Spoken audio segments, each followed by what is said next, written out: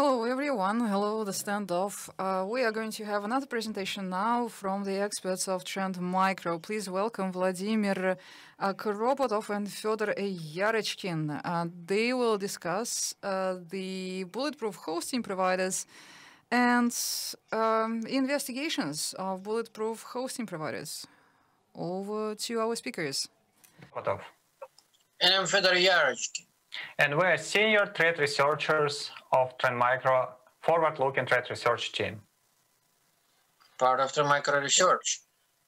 And today we will talk about pivoting techniques in investigations of bulletproof hosters. We define underground hosting as any service provided to host companies of infrastructure with the goal of malicious or criminal activity. This is a very broad definition, but it allows us to examine a wide range of underground activities involved in provision criminal infrastructure components. Such services include dedicated servers, virtual private servers, anonymization services like proxies and VPNs, cloud services, and many other things. Based on our research, there's almost no real bulletproof host on the market. What we believe is advertised as bulletproof hosting is in fact a hosting that can handle certain types of abuse requests. It's adapting process by criminals and them to move around assets faster than law enforcement or incident response teams or authorities, which could take down hosts within particular geographical location. Many of modern bulletproof hosters, they build their infrastructure cross-nationally, which allows them to move virtual machines from one location to another. The hosting of hacker infrastructure has been an essential component of cybercrime from very early days of the internet. Recently, we published 3 white papers, which were over 140 pages long in total. The first white paper gives an overview of cybercriminal market and forums where infrastructure is visibly traded. We can talk about this as a front stage. The second paper focuses on the backstage of the types of infrastructure and services used by criminals. The paper is probably most of use for incident response teams, CERTs, and similar groups. And finally, the third paper focuses on the modus operandi of OPSEC of criminals themselves, how they hide and protect their infrastructure, and in some cases make it almost bulletproof, each of them in turn. This paper is going to be one of the most used for criminal investigators and law enforcement. All of the papers available online for download. Feel free to explore them. Let's look what the front stage look like. Front stage is a market. Let's go to this market and see. When you're talking about front stage or markets, we can highlight several things. So several entities participate on this market. It's sellers who offer their services related to underground hosting. It's buyers, the major customers who use bulletproof hosting to conduct their activity and monetize their skills. It's market demands, so services and prices, what actually buyers are ready to pay for particular service they get. This could be dedicated servers, VPNs, proxies, even some services like DDoS protection, and of course the major places where the deals are going on. It's forums, it's dedicated shops, it's social and messenger platforms. What are the common types of the machines that we identified during the investigation of bulletproof hosting? So to start with, it's a bulletproof hosting itself. The second, we've seen SOCs, proxies, and other proxy services such as reverse proxies and VPNs, which are available for hire. There are also hijacked or compromised machines which are sold on the market. There are also free hosting that is frequently abused. Fastflux. Fastflux existed for several years. It evolved and is widely used by bulletproof hosting providers these days. And of course, cloud adoption. As many popular services, cloud is one of the services that is widely adopted by cyber criminals, also in context of bulletproof hosting provision. To fund underground hosting services, it is not necessary to go to dark web or deep web. Sometimes it's just enough to Google.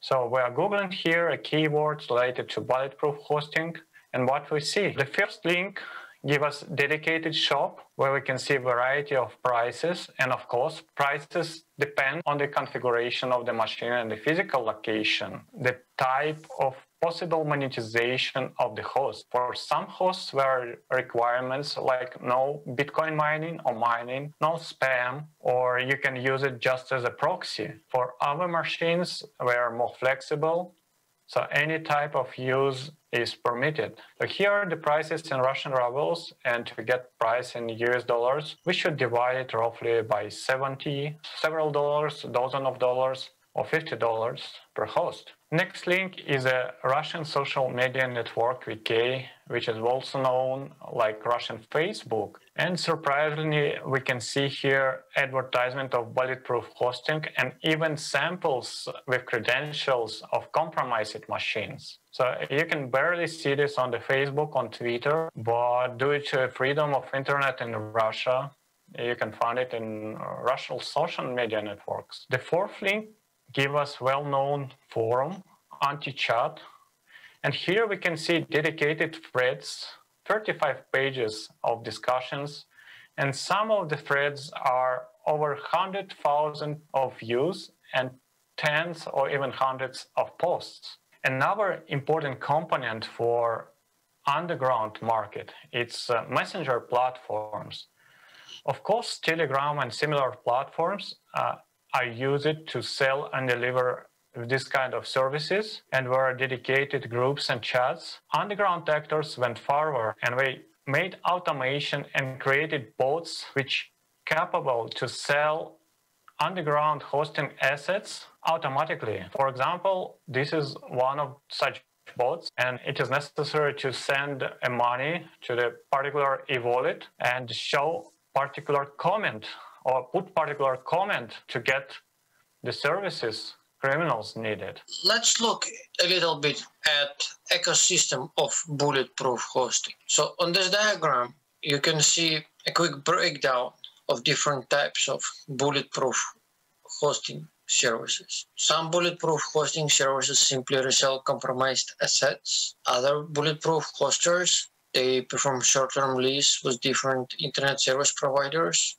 And of course, there are organizations which maintain and run their own data centers or collocate them with other internet service providers in their data centers. Of course, the cheapest to buy is a bulletproof server that is provided using compromised assets. However, the bulletproof server that is built on compromised assets is not reliable. Most what you can get is money-back guarantee that the server will not be down for a certain period of time, or if the server disappears, then they will provision a new server.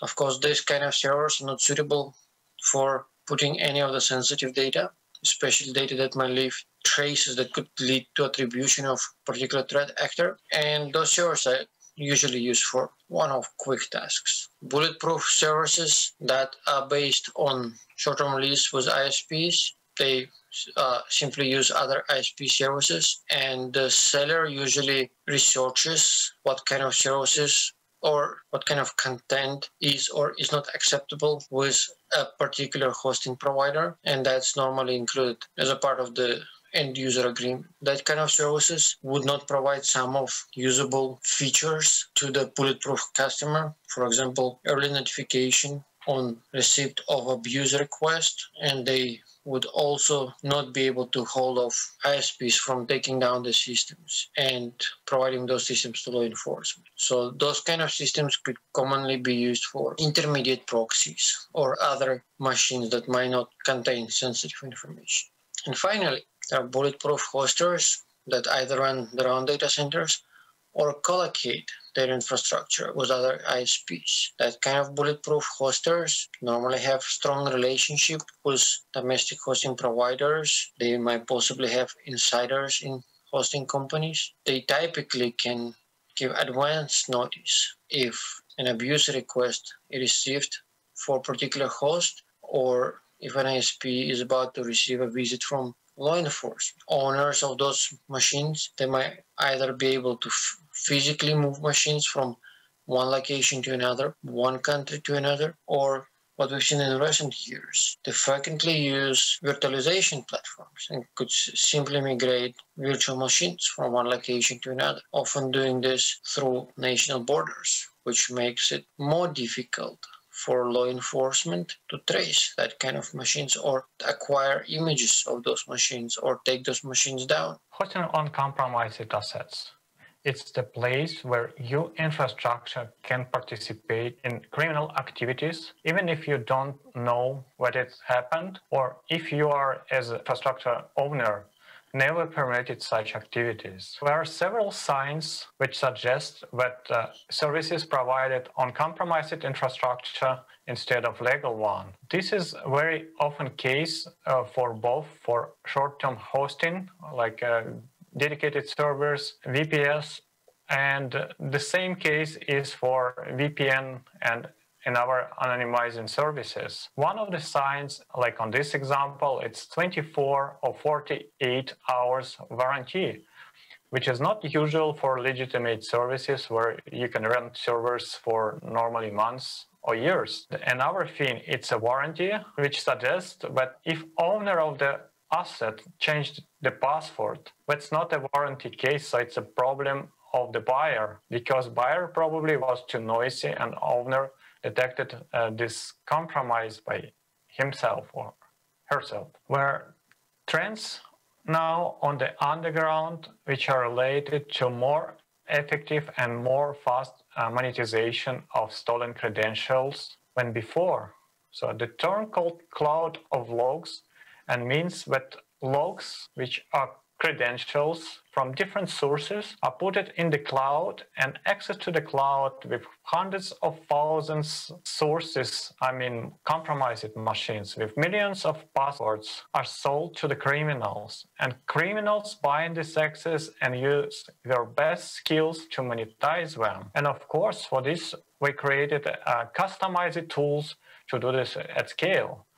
So for example, we know what RDP access and RDP credentials play a very important role on the market. Here you can see a banner from the advertisement from the tool, which allow criminals to commit RDP-related activities on monetization at really big scale. It's possible to test particular credentials. It's possible to handle servers, get fingerprints of the system, and many other things. Similar tools are available for many other types of monetizations, for checking validity of credentials for particular services, like PayPal, for example, or for Google Cloud, or Google accounts, and let's allow criminals and underground actors to commit their activity at scale. Corporate machines with RDP access often monetize it stage by stage, information exfiltration, and when extortion, probably encryption of the network. Machines from private customers participate in the fraud activities to avoid detections of anti-fraud system when criminals using stolen credentials from internet shops or internet payment services or stolen credit cards to buy some goods in the shops or use other type of monetization. Legal and geopolitical aspects of hosting is a very important part, and that's the place where cat and mouse game is often visible. Criminals are often make use of geopolitical conflicts by putting part of the infrastructure in one country and another part in another country, but makes investigations really hard. So think about physical crime. When crime happened in particular city and criminal and victim are located at the same place. So here criminal can be located in country A, compromised asset located in country B, and victim located in country C. So the simplest case for cybercrime investigation already includes 3 jurisdictions. So 3 law enforcement should collaborate to investigate this case. In our research, we investigated posts on the underground forum to fulfill kind of map between countries and types of activities which are suitable for criminals. So this is not based on the legal aspects, it's based on the feedback from underground actors what were successfully commit particular activity in particular country or not successful or was unable to commit activity effectively. So we can see Y, we can see M, and we can see N. N means no, Y means yes, many criminals succeed with this activity in particular country, and M means maybe, so some criminals succeed and some are not. So we often seen that companies could be registered in some offshore locations, such as Seychelles. However, the company's physical assets, such as servers, could be hosted in other countries, such as Romania, Ukraine, Russia, and so on. This is a very common pattern. And what is the advantage of this kind of cross-border company infrastructure? From the legal point of view, it makes harder for law enforcement to coordinate the investigation or takedown efforts. Also, some law enforcement organizations in particular countries might be a bit slower to respond to requests from the foreign colleagues. And of course, criminals know about this, and they actively use this thing in their activity. So let's look into some case studies. We prepared some of the case studies based on our past investigation experience, and I would like to share some of them with you. And we hope that this information will help you to investigate cases which you are working on and protect your infrastructures better. Indeed. The first case we'd like to look into is a series of activities that many of external threat researchers groups label as MegaCard. In short, those activities were involving breaking into websites, injecting normally a piece of JavaScript code, which would be hosted on a hacker-owned machine. That piece of JavaScript code would exfiltrate information such as credit card information or other payment details. So on the slide, you can see one of the domain names used by MegaCard that we identified, so monitoring of our telemetry. If we simply look into a passive DNS mapping, we could see simply a domain name that is mapped to different IP addresses during different periods of time. However, if we convert this thing into autonomous system attribution, we could actually see that the threat actor was initially hosting his assets on GoDaddy platform. At one point, he moved it to a host sailor. Who is host sailor? It's a company registered in Arabic Emirates. Micro in 2016 actually investigated this particular hosting provider in relation to some of criminal activities. But if we look around simply Googling email message archives, we can also see that this hosting provider has been having relatively poor reputation with kind of resources that it is allowing to host on its machines. And as we mentioned before, this hosting provider also uses the same cross-national boundary pattern as we've seen with other bulletproof hosting providers. For example, we can see that the company is registered in United Arab Emirates. However, machines which were used to provide hosting services for the MegaCard, one of the MegaCard activities, were based in Romania. We can also examine another MegaCard related domain name, and we can see that at one point it also moved from GoDaddy hosting to HostSailor hosting provider. One of the other hosting providers that it was using, called Server GSC Network, had actually a very interesting information in its whois details. It looks like they've been receiving so many abuse requests that even in whois request they put, if you're having trouble with this IP address or domain name, please contact us at this particular email address. Notably, the same IP address that was used by one of the MegaCard hosts at one period of time was also hosting a domain name called bulletproof.su. If we look into some of the other MegaCard domain names, we can also identify other hosting providers which could potentially provide bulletproof-like services. For example, Vultr. And if we Google around for Vultr, we can actually see that this hosting provider also had records of hosting illegal content. For example, content that was violating the DMCA. If we continue exploring the MegaCard infrastructure, we can continue to identify other hosting providers, which seem to be keen on providing services to criminals. And Wallstream, in this case, was also one of them. And we are not the first researchers to identify potentially suspicious activity with this hosting provider. As you see, they were also mentioned on Twitter before by one of our fellow security researchers. Normal investigations includes a lot of indicators, but we try to do some research how you can help your investigations with visuals to see the bigger picture. And we figured out that were a lot of options and a lot of use of slices which can be used to do this. For this case study, we used a list of underground forums, well-known underground forums, and investigated how they hosted over the time. So underground forum, it's an asset underground hosting, because sometimes we have posts which supposed to be taken down. Sometimes it's exposed sensitive information which is published on the forums and so on. So let's see what we have. So first of all, we try to use geolocation information and use it passive DNS databases to get locations of the forums over the time.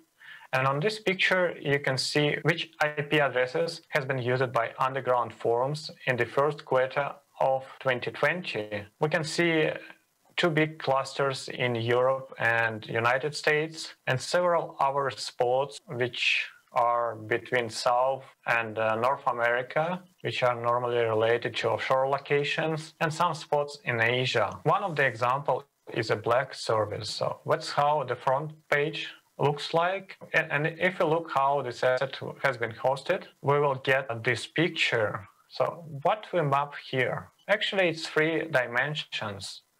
On the x-axis, you can see a year. On the y-axis, you can see the country of location. And the bigger the circle is, the more days these assets were in particular country. So we can see a lot of small circles, but one big one. And this big one means what this asset hosted over 1 year in one country at this period of time. As we mentioned before, there are many other slices. So here we made another interesting slice, which often helps us to determine the hosting pattern. On x-axis, you can see a number of IP addresses which was used in particular autonomous system. And autonomous system names are on the y-axis. The size of the circle again means how many days this asset was in particular autonomous system.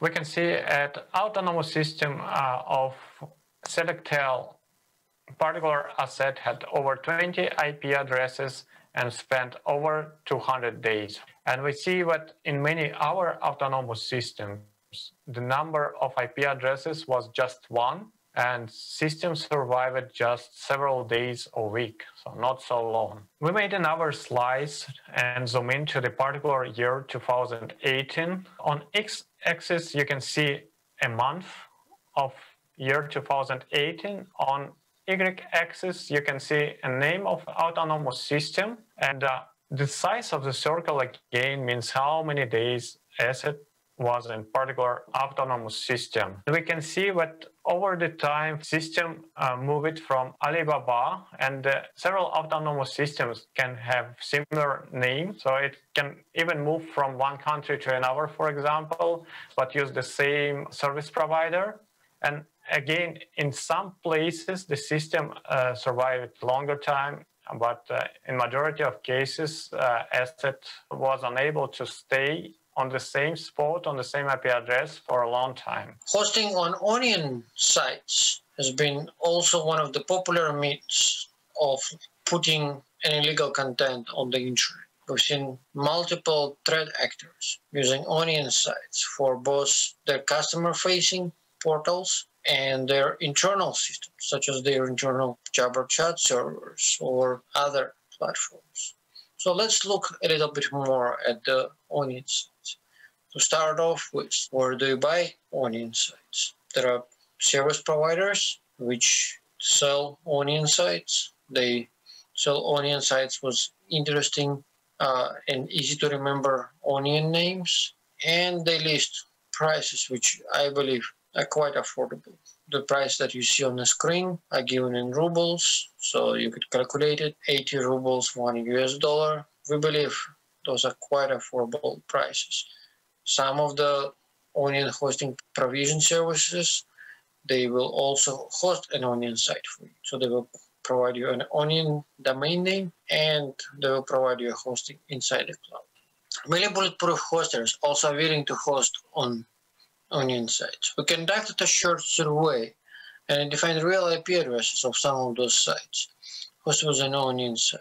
It should be noted that it's definitely not possible to identify location of onion sites in all cases, and normally only when attackers have made some fundamental mistakes in their setup, only then we are able to see the actual IP addresses where they host their assets.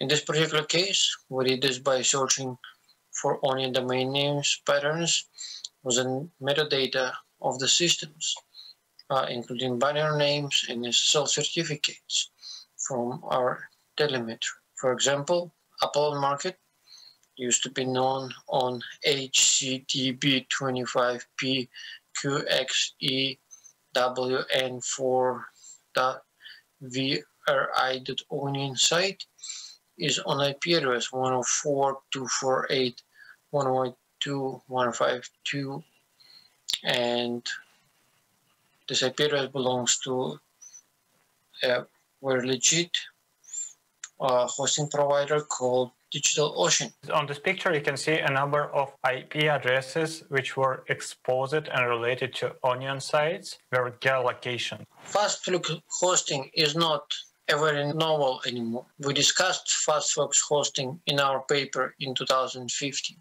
However, as a means of hosting provision, Fastflux hosting services have evolved since last time we talked about them, so we believe it's also interesting to briefly cover them as well. On this forum post, we can see a seller offering services based on the Fastflux infrastructure. Price range from $30 for a VPS a year to a bulletproof server with no phishing allowed for $10 a month. The person advertises that his machines are based in Iran and Romania, which means that probably they would not be that easy to be acquired by law enforcement. That's probably his internal message. And you can see that Fastflux, in comparison to a normal VPS service, costs at least 3 times more. Traditional, or the old school way, is to host Fastflux services on botnets. However, we've seen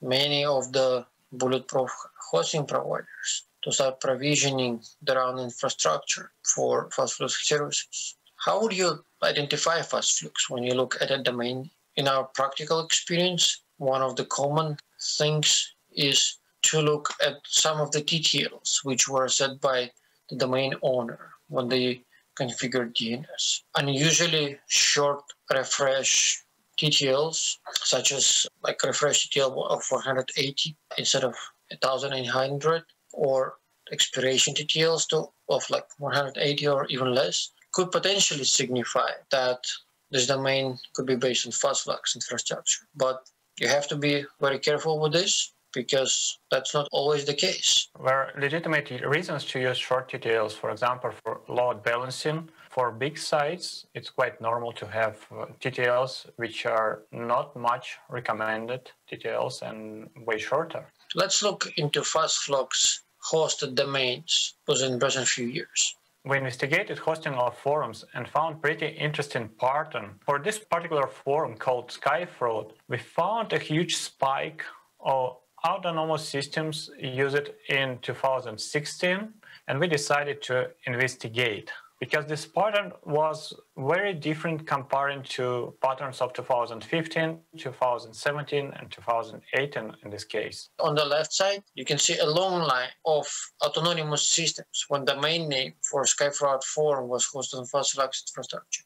In comparison, on the right side, you can see the same domain hosted on non-fast infrastructure. You can see significant difference in the pattern, where the domain name is hosted across a number of IP addresses, and number of occurrences when we've seen this domain name pointing those IP addresses is relatively evenly distributed. However, if it's using a non-fast infrastructure, we can see that the domain name was jumping from one autonomous system to another and spent significant amount of time within particular autonomous system. Most of the fast flags infrastructure. So let's zoom in at the scale of days. At this particular time in September 2016, we see a very interesting picture of the hosting situation for this domain name that was going on for a period of roughly 9 days, as we see on this diagram.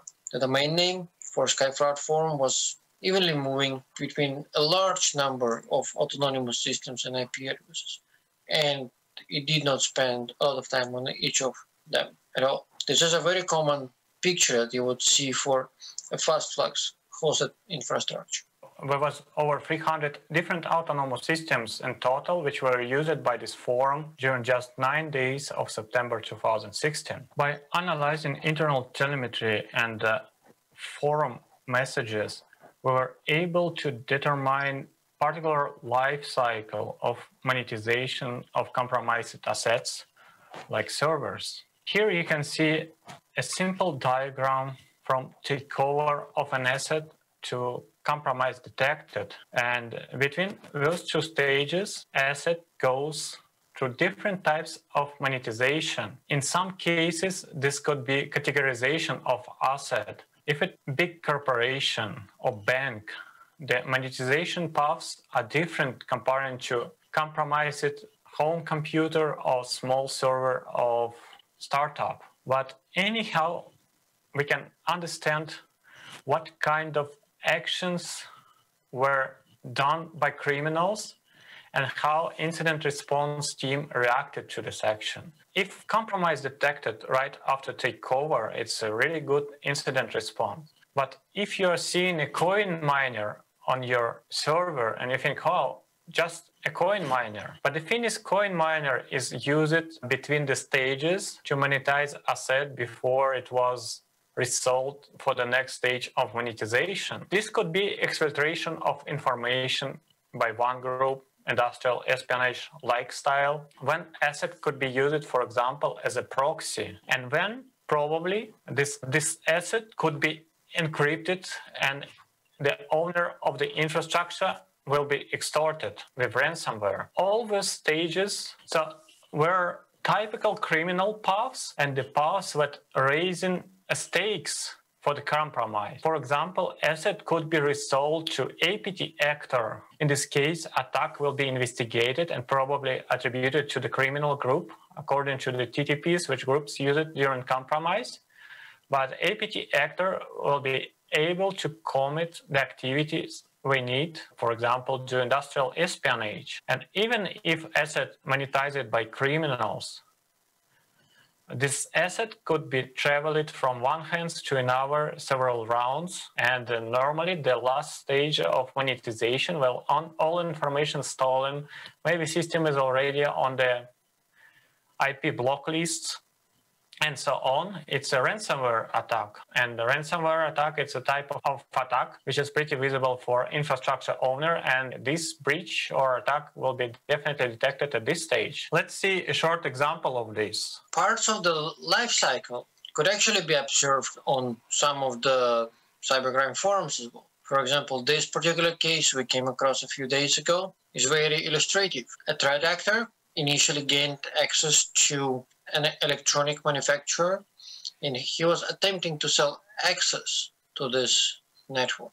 And he's been trying to sell it for almost a week when he suddenly realized that he does not have customers trying to buy this. In addition to that, he realized that some people identified the actual compromised organization and notified them. Once he realized that organization identified the breach, he decided to play another game and try to sell the data. He put the price of $500,000 US, and he thinks that's a reasonable price for the data that he obtained. He was giving a strong reason to the target organization to buy this data. He uploaded the data to a mega website, was encrypted with a password, and he was threatening the target organization that he will post password to this archive if the target organization is not paying the ransom. When the time was up, he actually did post the password to the archive that he had previously posted on the website. This is a case where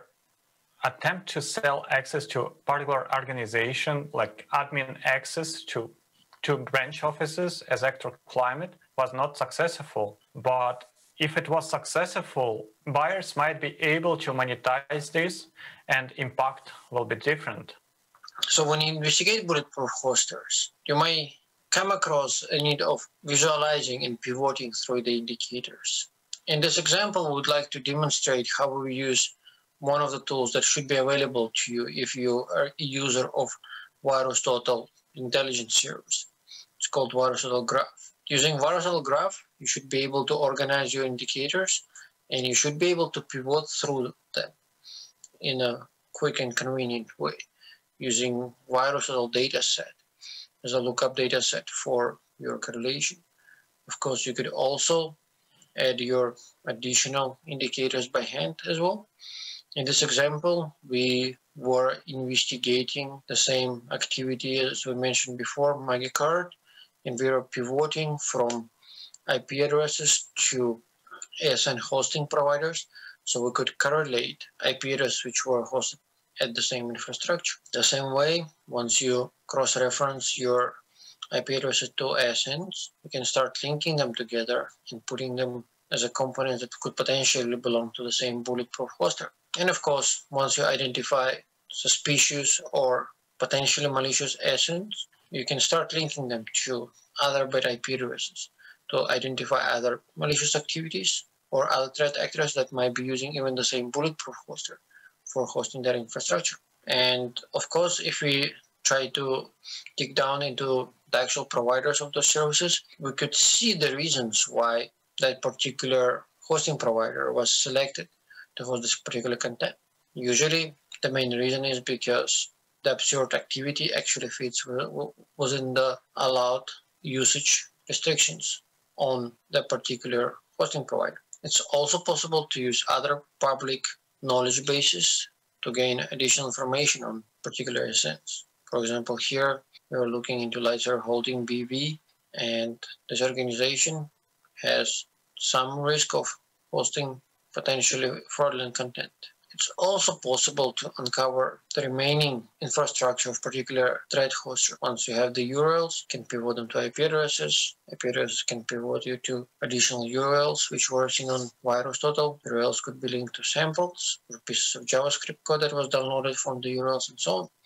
And you can continue your investigation until you build a relatively complete picture. The next case study related to security mechanism of underground infrastructures. Here we will see some interesting cases related to scraping protection of underground forums, which we saw during our research. Scraping protection helps to protect particular assets from automated indexing of assets, and underground forums are pretty sensitive source of the information. The website owners deploy this kind of security mechanism. For example, on this forum, without authorization, it was possible to see just 10 pages, and after that, forum required to log in. Other forums deploy time-based restrictions. For example, if it's necessary to perform a search on the forum, before you're able to make another search, you should wait, in this case, 10 seconds, but in other forums,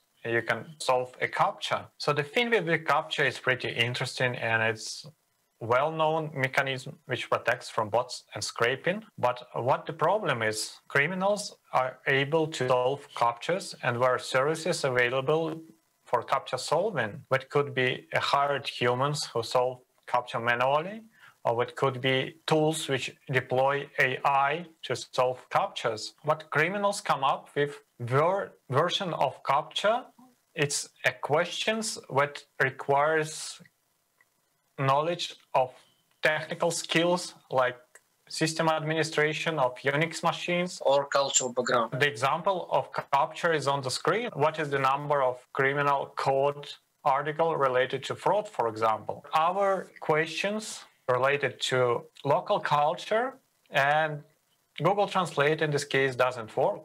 So for example, here we can see a strange question, how many codes known? And the foreigner will be unable to solve this kind of captcha anyhow, because in original question, it was how many codes were in the well-known zone. And every Russian kid knows it's a zone called 33 codes. So local native speaker can solve this captcha immediately.